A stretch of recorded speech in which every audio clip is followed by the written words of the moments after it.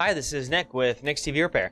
Today I'm going to be showing you how to properly remove and reinstall the main board out of your Sony XBR-55X850C TV. We're going to go ahead and start by removing the machine screw that holds the power cable cover. Put that to the side. Remove that power cable here by pressing on this little clip.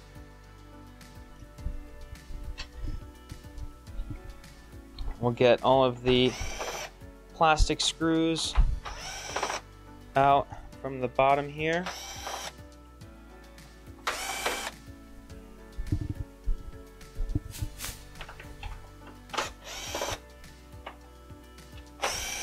And we have a few more here. Alright. And the rest should all be machine screws all around the frame of the TV.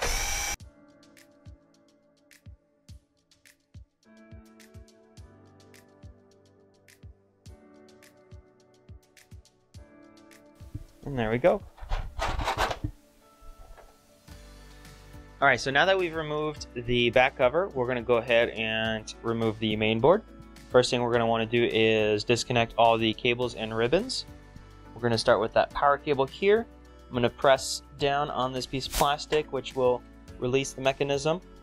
For the LVDS ribbons here, it looks like I have one mechanism and a different one over here.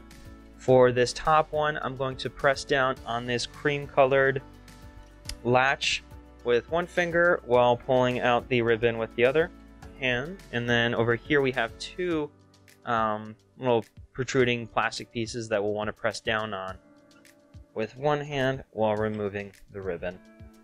Alright, and then over here for the speaker, we have a little clip we have to press down right in the center.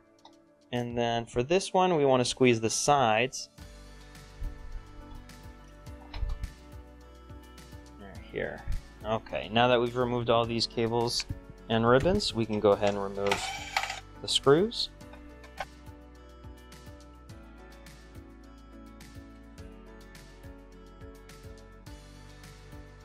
And it does look like we have one screw right here. In order to get to that one, we just need to pull this piece of plastic off. And there we go.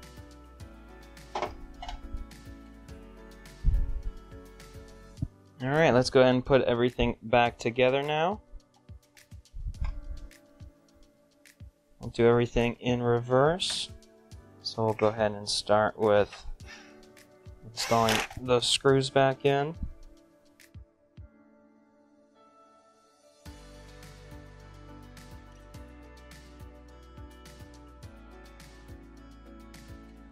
And then we'll put this plastic shroud back on. Just kind of clips back on here. There we go. And then the cables will all just clip in.